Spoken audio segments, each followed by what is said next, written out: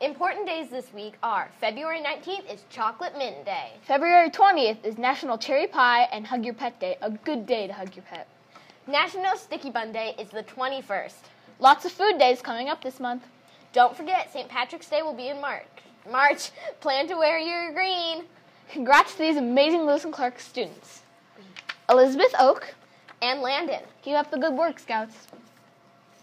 Thank you to Leela Ormsby for all of her hard work in Scout Press. She's moving on to other activities. Good luck, Leela. We'll miss you. We are now looking for some 7th grade students to help with Scout Press. Apply in the library. Ask Miss Rice. Scout Press will be taking a 3-week break because of National History Day. 8th graders will be working in the library for WIN until the project is due date. That doesn't leave space for Scout Press. Look for our new video on March 18th. Short story submissions are due this Friday. We already have some great ones. Turn them in soon. This week's word is bootless. It means useless or unprofitable. All right. So, lastly, it's time for fan art. Thanks for your submission. Go.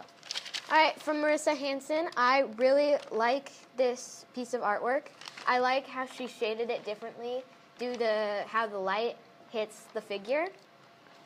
This one is from Izzy Franklin. It's very simple, but it's got some really good drawing skills that I could never accomplish.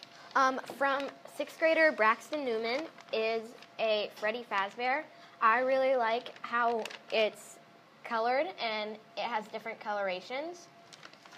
And this one is also from Braxton. It is a combination of Pac-Man and Super Mario. Lastly, we have one from your friend Amika.